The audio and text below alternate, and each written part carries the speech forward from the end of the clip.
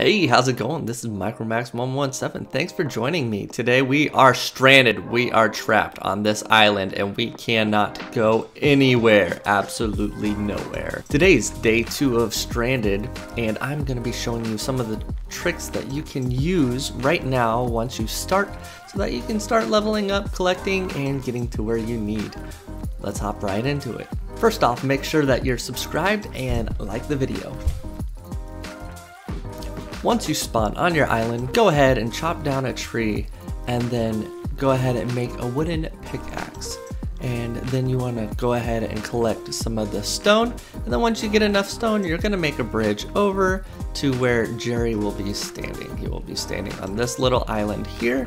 And then you'll also have a cobblestone minion. I have gone and replaced all of that with a little trap for all of the creeps that spawned on my island. Once you reach the island where the Jerry is, go down to the left and you will be led to a chest. The chest will have super important items that you do not want to mess up.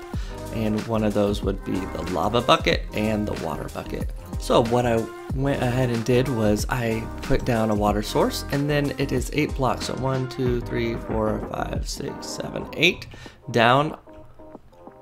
And that's how far you can have water travel. And then you can plow this and then plant seeds that you harvest from grass.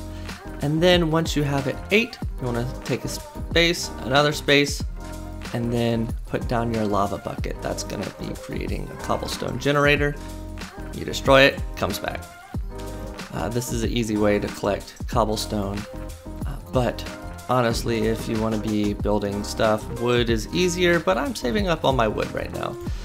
Make sure you are collecting your minions as much as possible, just so that they're not full and that you have all the resources that you can have. Make sure you stay away from creepers because creepers will blow up anything in its path, including chests. So one way to prevent this is you can have water over your chests, or you can just hide your chest underground. I put all these torches here so that I don't have to worry about creepers or any baddies on this side of the island, and they all stay over here stuck in this little trap. Hello. As I was waiting to collect saplings in order to make my armor, as you can see, I picked up a golden apple while I was fishing here in this little pond.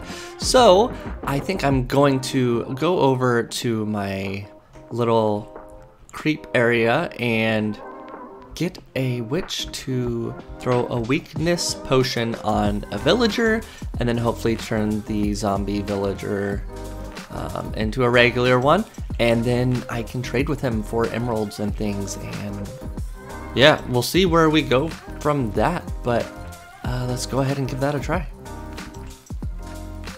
So at the moment I don't have any zombie villagers, so I will just have to have this little witch hanging out by himself. Sorry, dude. Get over there. You're trapped in there. But until I get one, I will keep on collecting my saplings so I can complete my armor set. 2 more saplings and I have a full set. Look at that full suit. Looking nice and healthy. While we wait for our zombie villagers to show up, I am going to be digging down to the 40th Y axis, and I will be putting a platform there because apparently you can make slimes spawn there. And then if you light the slimes on fire, then you can make magma cream if you collect them. Then magma cream, you can make armor. So in order to progress more, this is the next step we need to do.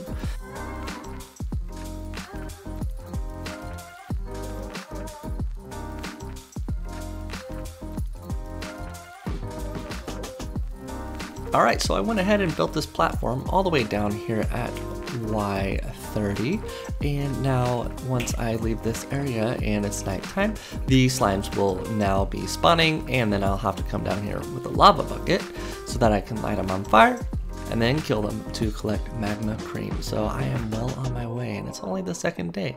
So stay tuned, I will be doing more of these. Thank you so much for sticking in there, and if you found any of these tips helpful, let me know. And until then, subscribe and take care. Peace out.